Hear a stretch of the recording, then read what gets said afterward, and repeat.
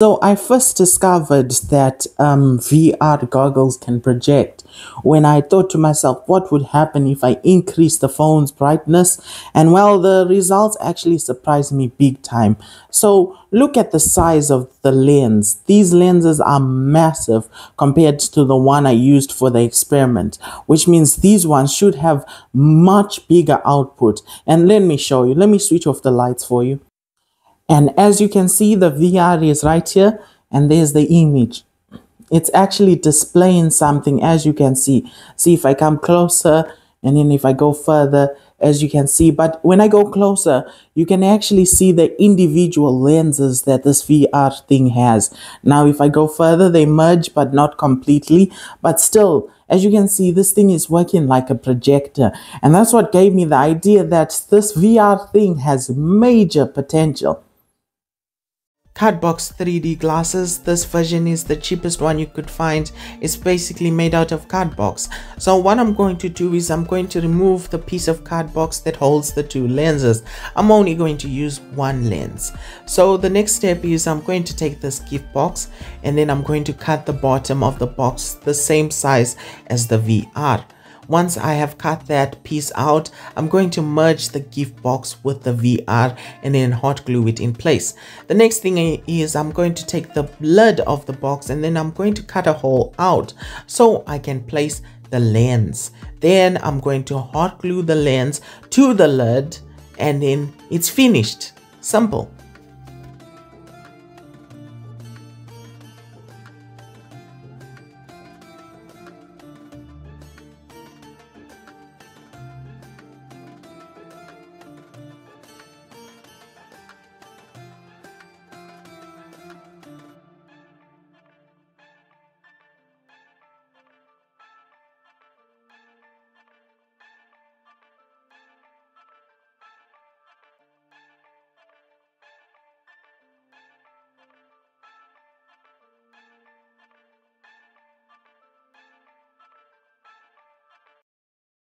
As you can see, the quality is actually quite good. The only problem is the picture is upside down, right? That's the first problem. And the second problem is it doesn't have a lot of projecting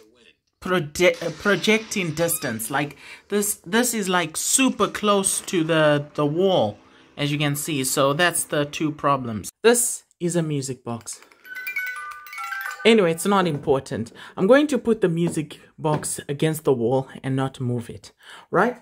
And I'm going to take this simple little lens and I'm going to put it over the camera. Look at the difference. Look at that. Can you see how wide the image is now? This tiny little lens made that happen. This is called a wide angle lens. So my thought is, if this wide angle lens takes in more light, if I combine this with this phone projector, then I may be able to increase the projector's output, just like a laser and lenses, like just doubling the output, like concentrating the beam from the phone. So here's the homemade projector. You could say the total cost to make this would be like $5. As you can see, look at that image. The lights are still on, but you can still see the image. But there's only one problem, because it has to be against the wall like this for you to even see anything. Like, it doesn't have like good range, but it does have good picture quality. Okay, so let me switch off the lights so you can see. Ooh. There we go. Look at that. See? Good picture quality, but no range. So if you focus it, so the reason the picture is like this is because I'm putting it at an angle so you can see. But if you had to use it properly, you would do it like this and you wouldn't see anything. So look, picture quality is not bad. See? This is good picture quality, but the range is terrible. This is the wide angle lens, right? This is the clip that clips onto your phone, right? But it can be removed. As you can see, you can just unscrew it. Like this, see? There's the lens right here. Okay. So basically, it's actually two lenses. This is the wide angle and this is the micro. But combined, they create the wide angle. Here we go. As you can see, it's now glued in place. Now let's go test it out. It's done and ready for action. It's assembled and now I just have to test it out. Let me switch off the lights. Ready? Check this out. Boom! Look at the upgrade. I can even go further away and it still displays something. Look at this. Way better. Do you see the increase? Just by adding a tiny little lens, now I can really do forward, backwards. I can really focus it. So I made sure to switch on the subtitles just to see how bad it is and to gauge whether it's good or not. But at least the picture quality is not bad. It's not terrible, as you can see. Okay. There we go. Look at that. Okay, let me switch on the lights. Okay, so when I was testing it before, I was like this close to the wall. Like the distance was like very close. But now I can really go further away. Now I just have to figure out why it's upside down. Like I can try to rotate it, but as soon as I get to a certain point, it's just going to rotate as well. So look at that image quality. Ooh, that's very good. Wow. Alright, so right now I'm making the thumbnail, and as you can see, right now it's not a video, so you can really see how far it can go. Close, further away. As you can see, look at that. This is like maybe a meter away, and then you can go even closer, and the image quality just gets better and better, but not too close, like somewhere right here, but the details are very good. Do you know what this is? Let me show you. It's a telescope. Now, telescopes are built for light. So obviously they faced many issues with light. And obviously they have already solved the problem. This is not an incomplete telescope.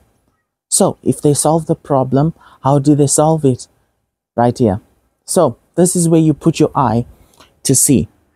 So as you can see, this is vertical, right?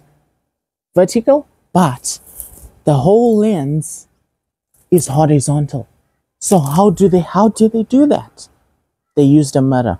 So this right here is called the star diagonal. So because of that mirror, it allows you to see things that are horizontal, which is pretty cool.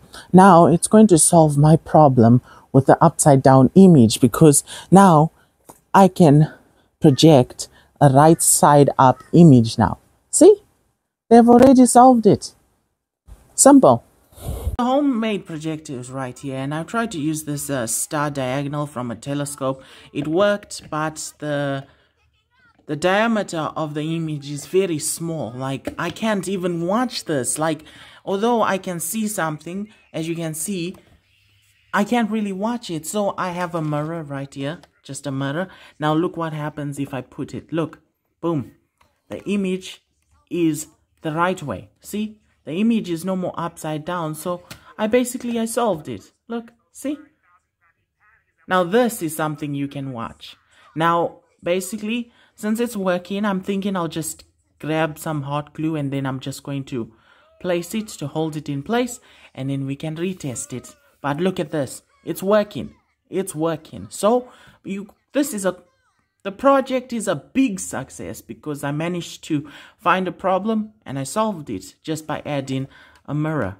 The glue gun is hot and ready to go. As you can see, this is just a standard mirror, nothing fancy about it. Alright, so now it's time to glue on the mirror. So basically I can put the lens on, as this one. I put the lens on just like that, and then we take the mirror and then adjust it to the right angle. And in order to do this, I need to switch off all the lights. There we go. Now we can do the adjustments. Okay, so we put it right here. Okay, there's the picture. Boom, right there. You need to adjust it just right. And then take the... What happens if I get close? Let's see, further away. Okay. Closer. And the image quality gets better. This is wonderful. Okay. I put it right over here. And we put a bit of hot glue.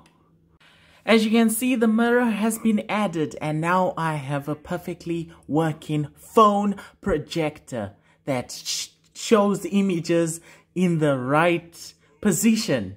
It's not upside down. Alright, so as you can see, this is what it looks like. Look at that.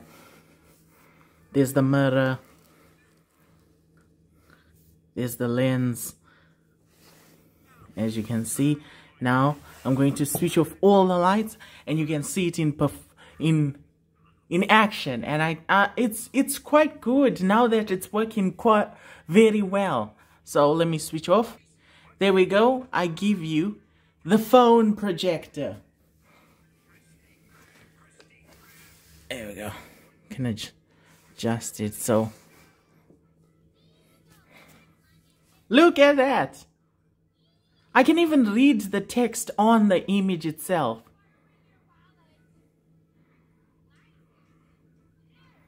And then basically when it's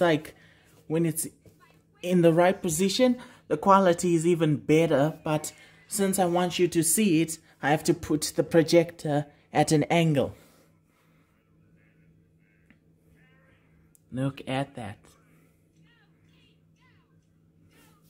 And then let's try to do it from further away. Okay, it just gets bigger. Thanks for watching. Please consider liking or subscribing. Hope to see you in another video.